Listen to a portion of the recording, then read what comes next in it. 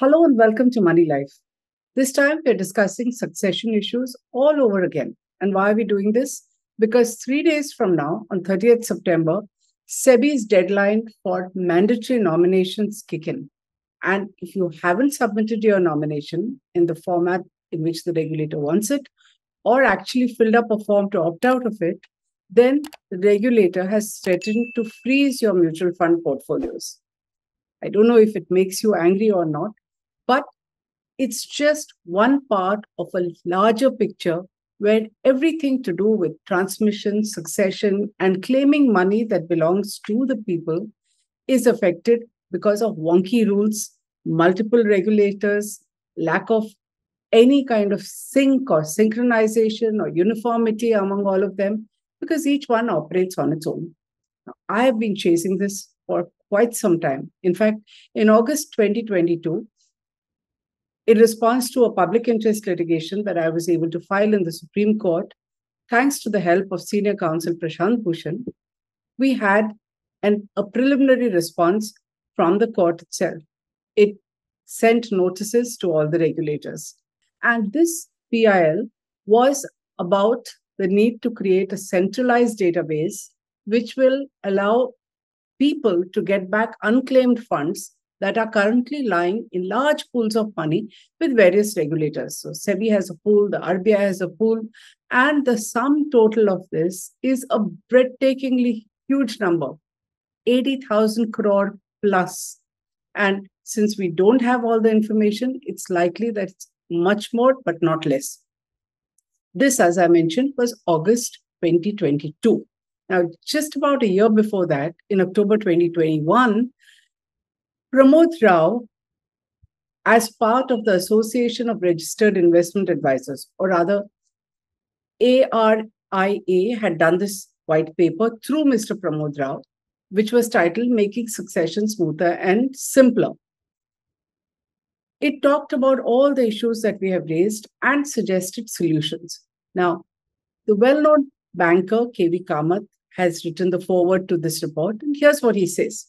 He says, all that this needs is a short and coordinated effort of, say, 6 months from all parties involved, and if required, facilitated by the regulators who could consider modifying the regulations to enable institutions to use these new approaches. Which are the new approaches? The ones suggested by Pramod Rao. So 2 years from October 2021, what do we have? We have many well-intentioned proposals, new rules from the Securities and Exchange Board of India, a new claims portal, Udgam, from the Reserve Bank of India, the promise of simplification after public consultation from the Investor Education and Protection Fund, and unsurprisingly, silence from the Public Provident Fund and other bodies.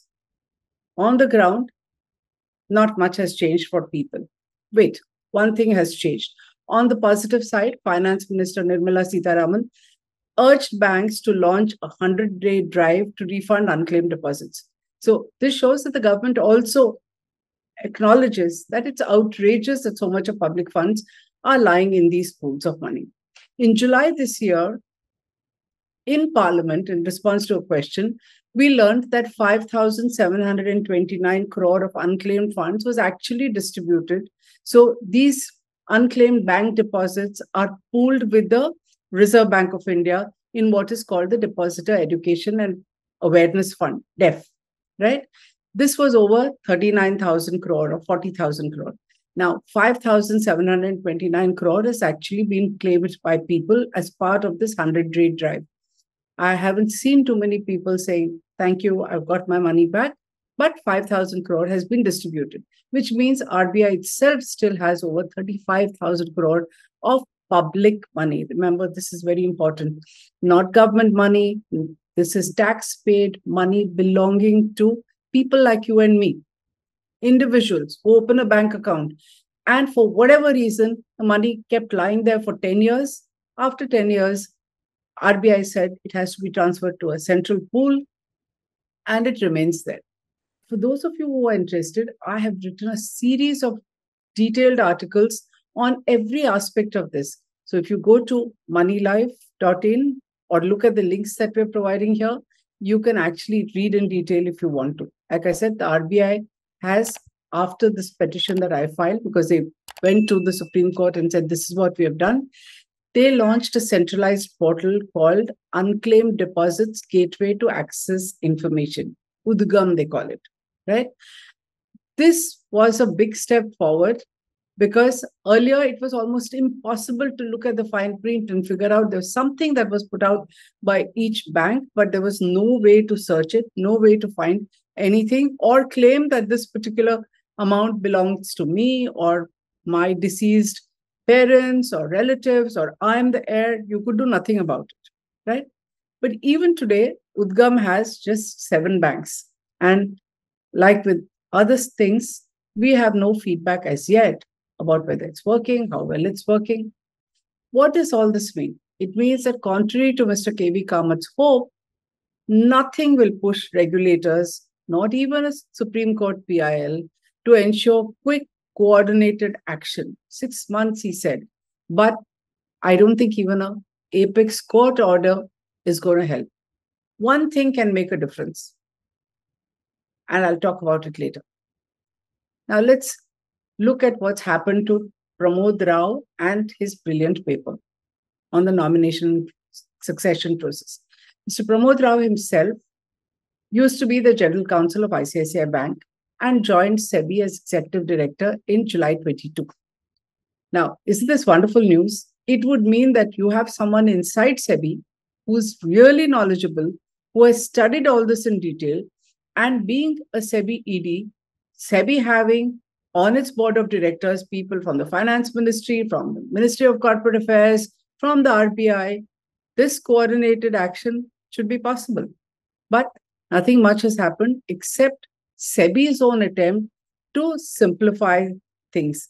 And we're going to talk about how it works. But remember, even SEBI, while it has issued in 2022 an attempt to look at nominations, look at technology. Technologies without understanding ground reality is not the end all and be all of things, which all our regulators and our tech giants seem to forget.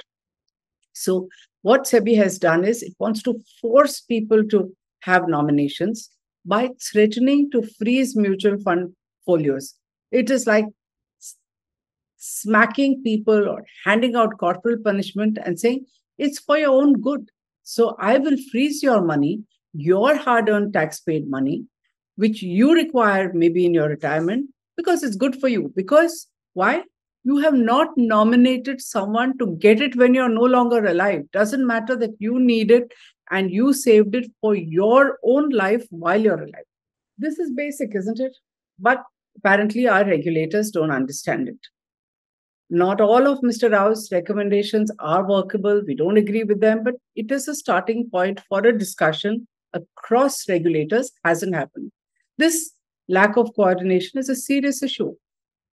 Even on a simple thing like nomination, where SEBI has new rules, there's no uniformity in rules or transmission processes between banks, insurers, provident funds. So banks stubbornly permit only a single nominee per account. Mutual funds, insurers, and provident fund, on the other hand, even the realty regulator allows multiple nominees. In fact, they talk about some of the regulators talk about successive nominees, proportional nominations, which means that you can have 3 nominees and say each of them gets 33%, or you can have 2 nominees and say 50-50, or in whatever proportion you want. This is allowed. Other regulators have moved forward. Not the RBI. RBI doesn't even have strict standard operating procedures, which makes life hell for anybody who wants a simple thing like, I'm the nominee, transfer the funds to me after the death of a loved one. Okay. Now, then there is again the continued lack of uniformity between SEBI rules issued in 2022 and the Investor Education and Protection Fund, I'm going to call it IEPF, under the Ministry of Corporate Affairs. One investment advisor has written to me about how IEPF and SEBI have such widely divergent attitudes to simple things that unless they're both in sync, it doesn't help the investor. So on a matter like transmission or issue of duplicate shares, SEBI has substantially relaxed requirements. IEPF has not. He says MCA requires a newspaper advertisement to be issued if value of shares is over 10,000. SEBI needs it if it's 5 lakhs. Huge difference. MCA requires a succession certificate when the value of shares is over 2 lakhs. SEBI requires it only after 5 lakhs. Similarly, the issue of duplicate shares to be issued, MCA wants you to file a police report regardless of the value of shares. SEBI does not mandate a police report unless the value is more than 5 lakhs. Now, surely when SEBI changed the rules, a little discussion at its board. Remember, the MCA secretary sits there, the finance secretary sits there. So when SEBI is passing this at a board meeting and saying, we're changing it, why isn't there a small discussion to say, what about the others? What about RBI sitting right here in the board? What about MCA? Obviously, it doesn't happen. Now come to SEBI's own diktat. Is it good? Yes. Is it making things easier? Yeah, like I said, it's simplifying it, the 5 lakh limit. All this is marred by the single factor, a threat that we will freeze your portfolios if you don't have your nominee in a prescribed manner. It's a problem with that prescribed manner as well. Or sign a declaration opting out. Investment advisors are pointing out all over the place in social media that the simple nomination process has been weaponized and made impractical because I, as an investor, when I have a nominee, I'm supposed to get that nominee's photograph and signature. This is absurd. The reality, we in Moneylife Foundation have held lots of discussions and seminars on wills, and we know that the reality of each household in India is extremely complex. There are all kinds of relationships, there are joint families. Sometimes there are multiple families, as in 2 wives or divorcees, and that's why 2 relationships. People do not necessarily want to put out the nominee openly, nor declare them. In fact, we find that sometimes problems, anger, and strife erupts within households because somebody says, here's my will, and tells people what you're going to get.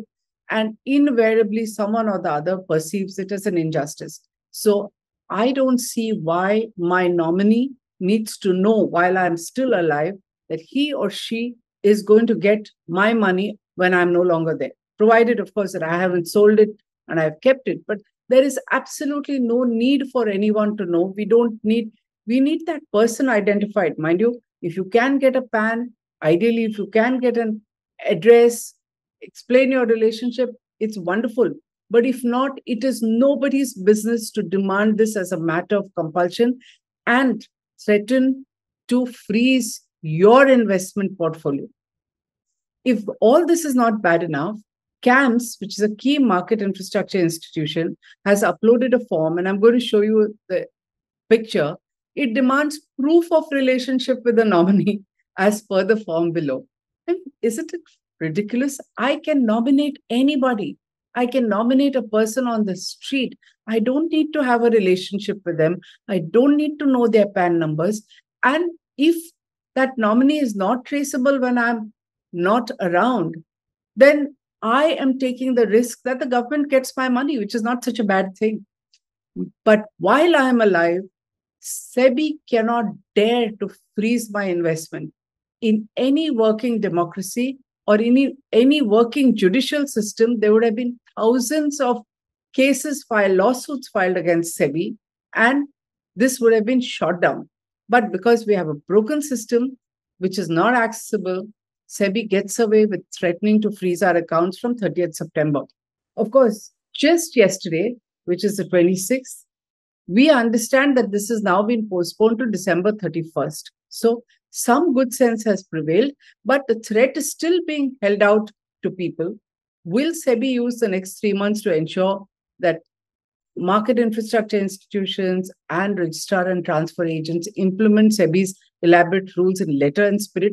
And first of all, will SEBI revise this nonsense about the threat to freeze accounts? Because remember, RTAs are a law unto themselves. They do whatever they please. They do not care about any number of formats that SEBI may have issued. SEBI has a format when its own scores that online complaint mechanism doesn't work, when it acts like a post office, having formats is of no use. I'm giving you two examples of how intermediaries say, we don't care. We have our own rules, or we demand so and so, because they're sitting on things with no consequences. So there's Akshay Pandey, who writes to me, name changed. He discovered that his late father's Demat account did not have a nominee. So the family did all that is required, obtained a succession certificate in the name of his mother. The rest of them issued no objection certificates to his mother being the successor, and submitted all this notarized forms, scanned documents to Angel Broking, which was a depository participant, quite low on the food chain. Now, the DPs said this won't do. First objection, that the succession certificate mentioned face value of shares rather than market value. Again, face value is the right thing to do. Number of shares is more important. The market value changes every day. But the DP decided to ask this question and said, won't do. Then the DP demanded notarized copies of all documents submitted to the court, in spite of them being scanned copies being given. What does this mean? It means that the DP is not only not bothering about SEBI rules, it's making up its own rules and has the temerity to sit in judgment of a court order. It's re-verifying what the court has said in the succession certificate. The Pandey and his mother are running from pillar to post. Applying to scores doesn't help. Another case, Krishnan, again, name change, writes about his struggle with IDBI. Even more hilarious, there's 50,000 lying in a savings account which belonged to his deceased parents. The bank says it will not transfer the money to him, though he is the nominee, and help him close the account. Why? Because this account is linked to a Demat account, which shows the shares of Choksi Tubes, which are not withdrawn. There's a holding of Choksi Tubes. Krishnan pointed out that Choksi Tubes was delisted and the shares have been rematerialized. He claims that he showed the physical shares. Bank refused to accept it. The account is still open. The money is not being released. After a while, this account will get frozen. Who does he turn to? RBI? SEBI?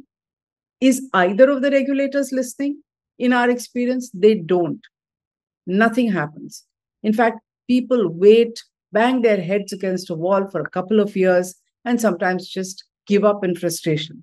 It's even worse with other regulators. And SEBI's grievance redress is like a mindless post office. I have lots of letters detailing what happens, and we really have no solutions. That is how our money has increased to 80,000 crore, impounded by regulators, and they're using it for financial literacy. Maybe some literacy on the part of the regulators will help us rather than using our money to educate us on what is not working. Now, it's another serious issue with probate. If you're not living in Mumbai, Chennai, Calcutta, or rather West Bengal, you haven't heard of what a probate is. So when there is a will, it needs a stamp of the court. That's called the probate. This is an expensive process. In fact, Pramod Rao's white paper says that it takes 8 to 10 months. There's usually a fat fee involved, a standard fee itself, which is huge, and all the other fees because you need the help of a lawyer. This is even in case of an uncontested will. The will is contested, it can take 6 to 9 years, but that's how our legal system works. Now, succession certificates are just as bad. Remember again, if you want to know details, Moneylife on its website has articles on how to get succession certificates, how to get legal heirship certificates. But succession certificates cost about 1.5 lakh and takes a minimum of 6 months. Now, Government of India has very proudly told us, in fact, the Prime Minister has been on record to say 2,000 British era laws have been scrapped. But this obsolete probate requirement in just 3 cities remains intact 75 years after independence. And honestly, even succession certificates need some therapy to make them less cumbersome and less of a nightmare for ordinary people. Legal heirship, incidentally, a little easier. Isn't it time to standardize all this and come to the most easy option so that there is ease of living and ease of life for people? Remember, these are bereaved people who've lost a loved one and are trying to get things done.